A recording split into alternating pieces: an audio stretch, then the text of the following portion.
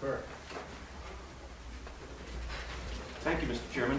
Good afternoon to you and members of the Transportation Committee. For the record, I'm Neil Kirk, representing Hillsborough District 7, the towns of Goffstown and Ware, and I come in very strong opposition to this bill.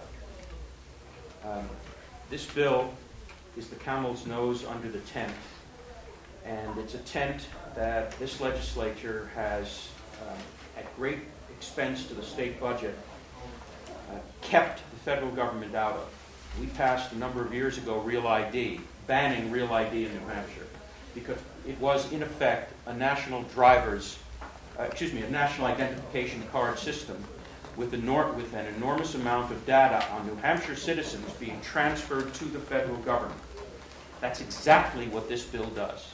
It does it for a smaller number of people, and it is voluntary, but it sets up the system, and it is the start, and it's step one of what invariably will be an incremental system, so all of our data goes to Washington.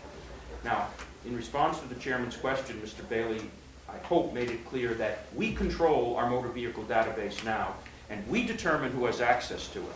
The database is in New Hampshire. It's not shipped out. It stays here. To show you some of the problems with this bill, I'd like to go over it so that if you act on it, you'll correct these things. And frankly, I don't see how you could correct these things and still have a viable bill. Section 1, this is page 1, section 1D on lines 3 to 5. This is an exception to the existing ban under motor vehicle rules on biometric identifiers such as facial images and electronic signatures. And they need that exception in order to allow them for the enhanced driver's license. If you go down to section 3, Roman 1 on page line 15, please note, the department may enter into a memorandum of understanding with any federal agency for the purpose of obtaining approval of the licensed card as proof of identity and citizenship. All of a sudden, this information is going into a federal database. Number 2, same page, lines 19. This is 2A. The department may issue the license to someone who provides name, citizenship, identity, date of birth, social security number, resident address, a photographic identity document, and any other documents that may be required by the responsible federal agency. Please note the vastness of this kind of information, and we are, in effect, turning over to a responsible federal agency the determination of what documents we are going to require from New Hampshire citizens. This paragraph is important because later on you'll see how all of this information gets shipped off to Washington. Going to D on the next page. This is lines on page 2, lines 1 through 8.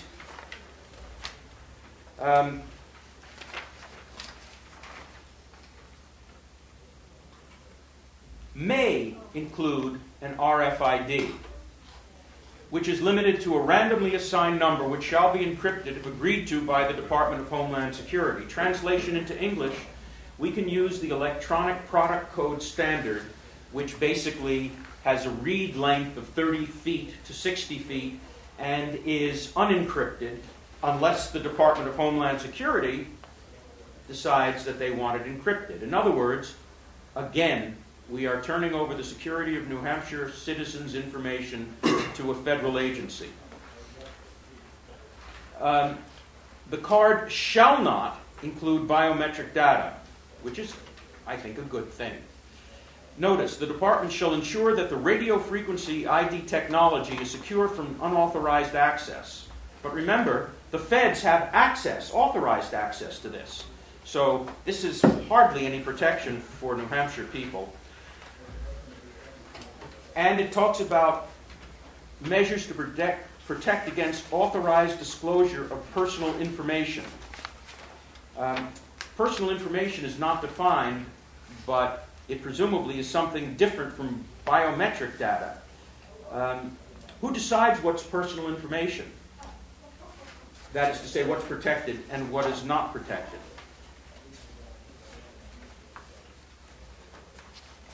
Going on to line 26, Roman 3A2. You have to provide documentation demonstrating the applicant's United States citizenship, etc. All of this is going to be digitized and shipped off to Washington. Going on to B on the same page, that's line 32. Shall have his facial image and signature captured or reproduced by the department at the time of application, and it may be used, may be made available by this state and used as follows: by a federal, state, or local government agency for any law enforcement purpose authorized by law. Federal law, state law. Law means rules and statute, not statute. Rules and statute. So the Department of Safety, under the guise of this language, could expand whatever they wish to by simply having rules to expand the purpose for which this could be used. Same thing for the federal government. They could do this by rule, not congressional statute. This information goes to another state to the extent required by federal law. Again, ceding to the feds control over New Hampshire's driver's license system. And I thought we had the 10th Amendment here. By the department for any other purpose specifically authorized by law. Remember, law is statute and rules. Federal rules, state rules. This is the camel's nose under the tent in the greatest extent. What we're doing here is allowing these folks to ship off to Washington and put in a database all of the information that people are required to provide if they opt for an enhanced driver's license. And then for any other purposes determined by the department, provided a person agrees to it. That's not too bad. And then as otherwise authorized by law, which I've already indicated is a problem. If you look down at 5E,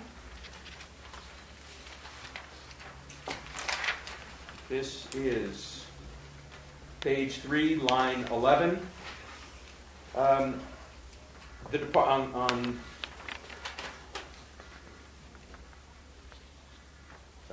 is it recorded? Section E says that the department can require additional information if the applicant can reject all of these documents, and even if it rejects them, all of this information has to go down to Washington. The department retains copies or digital images of these documents.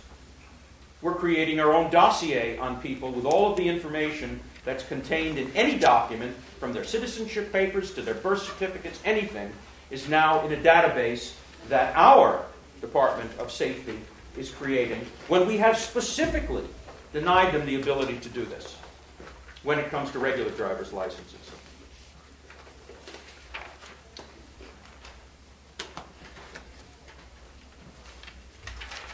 There is one saving grace here. If you go down to H and I on this page, H is on line 25, the department may disclose digital images of documents retained under this section to federal, state, or local law enforcement agencies for any law enforcement purpose authorized by law. Again, ship it all off, create a database. But then, you'll be pleased to note in I, the department shall not compile or maintain a database under this section that may be shared with any country other than the United States. I'm filled with joy. Basically, this is an effort to co-opt the state government in violation of the federal Constitution as determined by the United States Supreme Court in a case called New York versus U.S. When this House, several years ago, and the legislature rejected Real ID, we gave up $3 million in a hard-fought battle for an earmark in Washington by Senator Gregg so that it wouldn't cost us anything to participate in Real ID. We were one of a few lead states. We said no. The protection of our residents' privacy against the federal database and claiming all of this information for Washington was too important. And other states followed. And now Real ID is a law that's hollow on the federal books because nobody is enforcing it. The feds came up with something called Pass ID, a variation on Real ID, and now the enhanced driver's license, a variation on this. We need to say no again. This is not good for New Hampshire citizens. I understand that it will make a difference, or some people believe it will, if you can shave a few minutes off or a few seconds off going through a crossing and transact business that way. But that's too high a price to pay, in my opinion, for the potential danger to our privacy and freedom that goes with the state and national databases that this bill specifically says are authorized. Mr. Chairman, I urge this committee to vote this bill out ITL, and I'd be pleased to answer any questions it may have. Thank you, Representative Kirk, for your great testimony. Any questions? Representative Hawes. Thank you, Mr. Chairman. Thank you, Representative Kirk, for your spirited testimony here. I just have one. You know which way I stand on this bill. I'm getting the drift. I wonder how he really feels. My question is, and just it's. I would like you to confirm for me if you believe this is true, that if you do get a passport, which will enable you to travel to Canada, you in fact have to give them all this information anyway, the feds. So if you're going to travel to these places where you can go with this card, you still have to get a passport without this card and give the feds all this information. Is that not correct? I can't answer that because I don't know the answer. I don't know that all of the information that you give on a passport, or may be required to give on a passport, is the same, more or less, than what is required to be given to get an enhanced driver's license. Moreover, I do not know whether passport information is shared with law enforcement officials. But I would point this out. We, in this legislature, can't control what the federal authorities do with respect to passports. But we, in this legislature, can control what our Department of Motor Vehicle does with respect to New Hampshire driver's licenses. And even if the premise of your question is correct, and it may be, I just don't know, it would be wrong for us to go ahead and create these databases both in New Hampshire and out of New Hampshire when we don't know what further uses will be made of them out of state. And we will not be able, under this bill, to control the department as to what use is made of the databases within state. They have complete authority under the rules to do what they wish with this. Representative Gagnon. Thank you, Mr. Chair. Thank you, Mr. Kirk. Representative Kirk, you always are a champion for individual rights, and you should be commended for that. The question, though, I have is that in Director Bailey's presentation, he said that at present, communication of New Hampshire licenses, data on New Hampshire licenses, is shared with federal law enforcement agencies through NCIC, correct? So this would just provide a chip on an optional chip on your enhanced driver's license that would be read by TSA folks at the border. I mean, they already can access this data information anyway. So I'm really concerned as to, I'm confused as to what's the difference. First, there is a separate concern about access to this data by unauthorized users, since the RFID chips that may be used, and the department could have something stronger, may be unencrypted, maybe because they have that authority if they wish, and maybe the information on it, which could just be an identification number, and therefore without other information of little use in and of itself. I'm putting aside that to answer your question. Let's just talk about the data. Right now, the data that you refer to resides in a New Hampshire database, and it's queried on a one-on-one basis. A fellow named Kirk comes up. We have reason to think he's committed a crime. The cops can have access to that database, DMV, for purposes of finding out where Kirk is and his address and things like this. But they do not have access to the entire database for any other purpose. If this information is shipped down to Washington, those restrictions are eliminated. The entire database of ESL drivers would be down there, usable for any purpose and outside of our control. So right now, what we control, we limit. Under this bill, all of this would go down to Washington or be in New Hampshire, and the entire database, not just a single query, would be available to the state and to law enforcement. That, to me, is a very big difference, and an important difference. Thank you. Representative Rhodes. Thank you, Representative. What is different about the information that would be in this than the information that those of us who file a tax return with the federal government, they have access to already?